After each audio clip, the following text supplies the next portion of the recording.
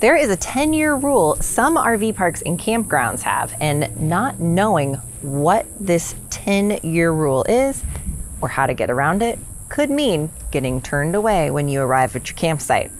Stay tuned. We'll tell you what this rule is and how we have always gotten around it. We are Charity, Ben, Dakota, and Trinity. We decided we didn't want to wait for a life of adventure. So in 2017, we bought our first RV and set off to live a life of travel in the USA. We've visited over 38 states in 3 years and have many more to go. Follow along to learn all the best places to see, RV and travel tips, and much more. Welcome back. We named our channel Grateful Glamper because we are grateful to live this life and grateful to be able to travel in our RV. One thing we like to do is think of something that we're thankful for each and every day. So we invite you to do that too, and maybe drop it in the comments below. Let us know what it is you're grateful for today. Before we jump into the meat of today's video, we want to give a quick thank to all of you that are supporting us on Patreon. Your support means so much, and we love being able to connect with you more on the Patreon platform. So I'll drop a link below if you're interested in becoming a Grateful Glamper Insider and connecting with us on a little bit of a deeper level. We invite you to check out what it means to be an insider. Let's face it, RVs are expensive. And if you've watched our channel for any length of time, you know we are not advocates of buying a brand new RV due to the depreciation, unless you're at a place in life where maybe the cost is less than half your take-home pay, but that's another video for another day. What we want to talk about today is something called the 10-year rule, which people think because you're buying a used RV, you're gonna get turned away at RV parks due to this 10-year rule. What is the 10-year rule? Well, the 10-year rule is a rule that some RV parks have saying that to stay there, your RV needs to be 10 years old or newer. Now, this rule is more common in some states like Arizona and Florida, where many RVers head to spend the colder months and stay throughout the winter. And you sometimes find this rule at higher end type RV resorts in some of these areas too. So why this silly rule about RV age? Well, the goal for most campground or RV park owners is to keep RVs away that are not well maintained. Let's think about it from the perspective of the campground owner. If you're an owner of a campground, the last thing that you want is a motorized RV leaking oil all over your campsite, or a black tank in an RV that has some sort of sewage leak or something that's just not well maintained. And then it creates a safety hazard for your guests or even for you as the owner that you have to clean up once that RV is gone. So a lot of times campground owners want to make sure that they're keeping away RVs that are not well maintained. Some of these campgrounds will institute the 10-year rule. So how are you supposed to know if the campground actually has this rule before that you get there? Well, a lot of them will put it on their website, but it's always a good idea to ask when you're picking up the phone and making that reservation if this particular campground has what is known in the RV world as the 10-year rule. So now before you start getting all worried and thinking that, great, we can't camp at campgrounds unless our RV is less than 10 years old. So let's talk about how to get around it and how we've never had problems getting into campgrounds, even the ones that have had this 10-year rule.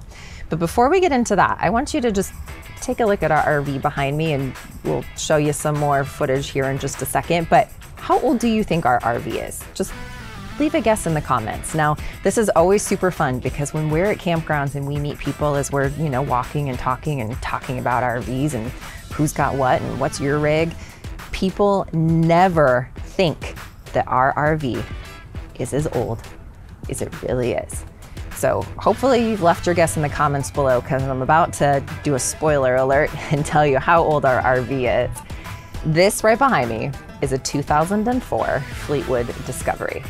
Our RV is 17 years old. When we purchased our RV, we purchased it back in 2018, so I'll just let you do the math, but needless to say, it was more than 10 years old when we purchased it. In our whole time of RV ownership, we have always owned rigs that are older than 10 years, yet we've never been turned away at a campsite once. So how is it that we've gotten around this rule, you might ask?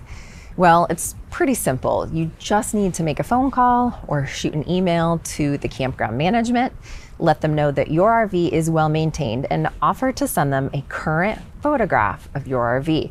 Now, this is important because don't send them a picture of your RV from 5 years ago when it looked all prim and proper and now it's damaged or dilapidated, because they're not going to be too happy when you pull up with an RV that looks completely different than the picture that you sent them. But send them a current photo, let them know, hey, look, we maintain our RV very, very well. It's in great condition and we would love to be able to stay at your campground. We've only ever had to do this once at an RV park that had the 10-year rule.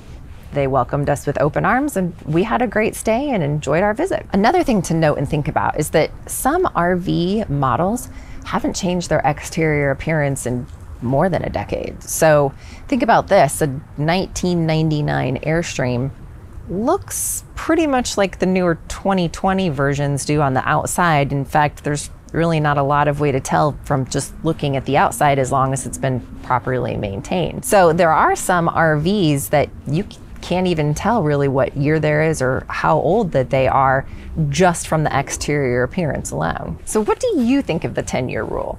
Do you think it's stupid and silly, or do you think maybe it's a good idea? You'll have to let us know in the comments below what your thoughts are. Also, let us know if you've ever run into this or if you've actually been turned away at a campground due to having an older RV. We'd really love to know your thoughts and your experiences when having to deal with this particular rule. We want to thank Progressive for sponsoring today's video. One of the things we love about Progressive RV insurance is that they have discounts that are awesome for the original owner of the RV. They've got extra things like roof-specific coverage, roadside assistance, coverage for your pets if they were injured in an accident. We really love all of the things that they offer for RV insurance, as well as great rates. Insurance is one of those things you should really shop on a yearly basis anyway, so if you haven't compared rates in a while, use the link below, get a free quote from Progressive, and make sure that you're getting the best deal for the best coverage when it comes to your RV. If you got anything valuable out of this video, please hit that subscribe button. If you're not subscribed already, make sure you tap the bell to get a notification every time that a new video goes live, and give us that thumbs up if you liked the video as well. Did you hear me give the done? No, I did not hear you give the done. Okay, wait till I give the done. Okay. That's a softer light, I would say. You're the one that's seeing it from that perspective. I can see it. See your elbow. Okay, there. That's better. So how are you supposed to know if... Yeah, we're recording. If you would like to see more videos with RV tips and tricks, you can check those out right over here.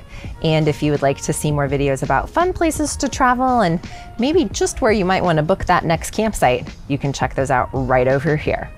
Thanks so much for watching, and if we don't see you on the road, we'll see you in the next video.